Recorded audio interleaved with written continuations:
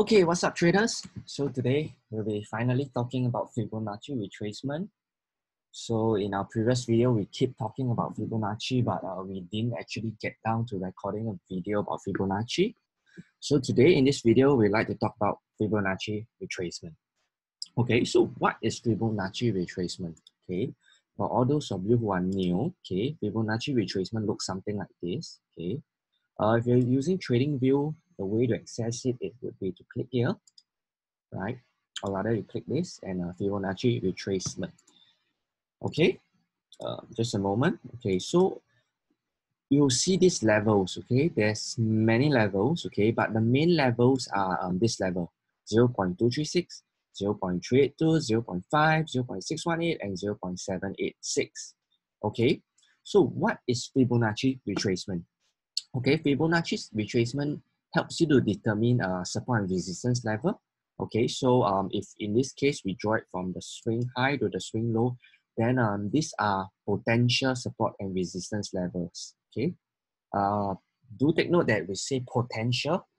Trading is not so easy. You know, you just use one tool and you draw and you expect that levels will hold.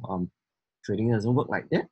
Okay, but basically these are numbers. Okay, I don't want to get too much into theory about the Fibonacci numbers, like how did they derive it.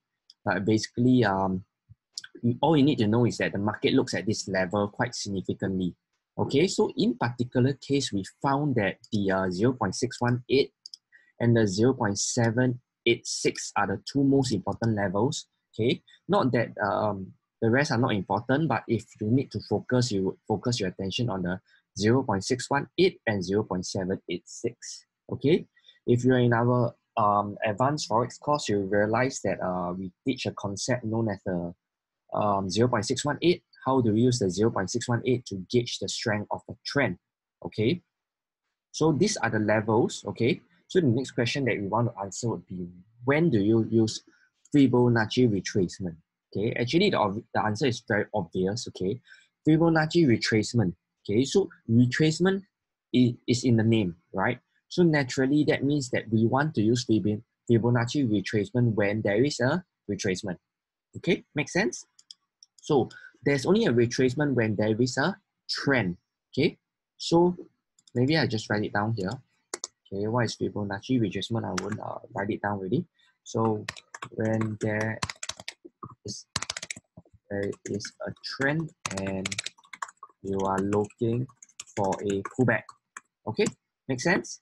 Fibonacci retracement. Okay, so naturally, you assume that there's a trend and you want to trade the pullback. So take note that this is Fibonacci retracement. So you don't use it in a ranging market.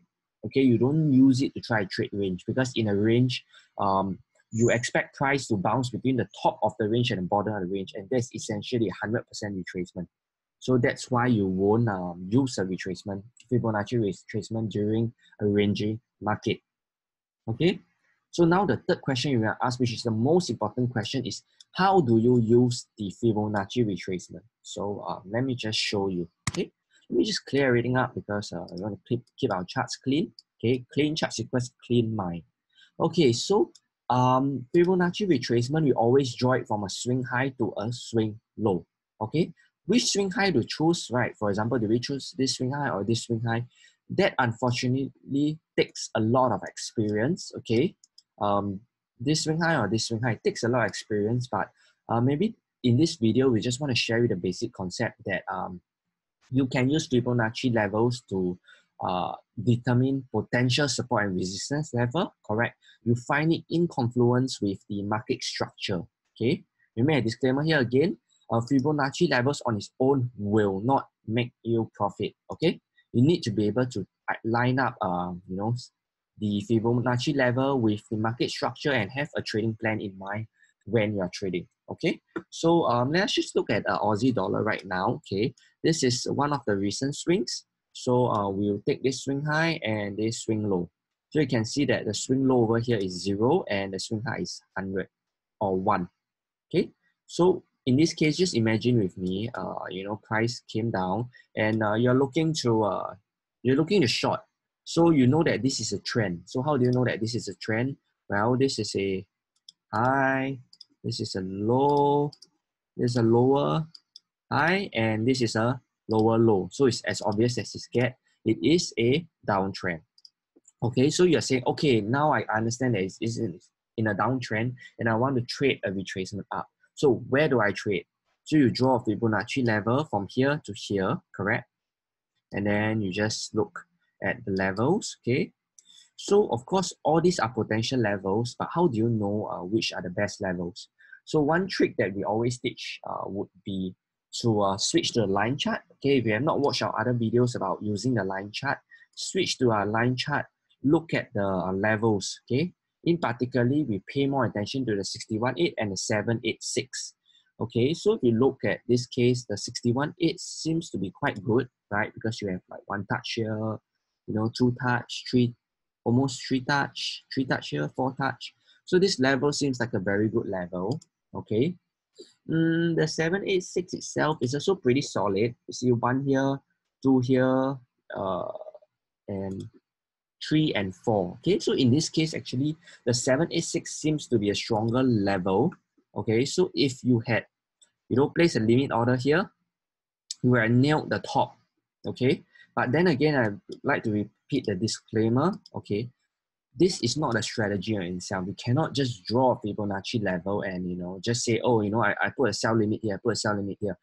That will blow your account very quickly. Okay, so what you need is a full trading system, okay, in which we do teach you the full trading system that we use in our trading course. So definitely check that out if you haven't checked it out. Okay, so this is how we use 786 and 0.618. Of course, sometimes, you know, you have 0.382, 0.5.